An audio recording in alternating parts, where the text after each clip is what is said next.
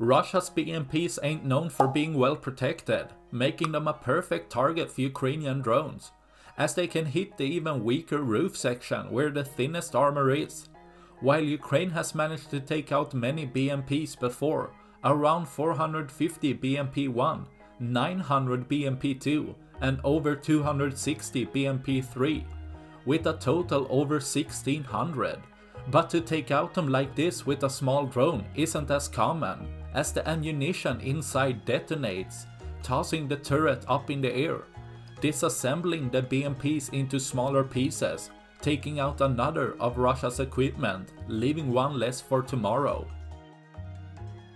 That's all I had for this video. Please like and subscribe for more. Thanks for watching. Bye.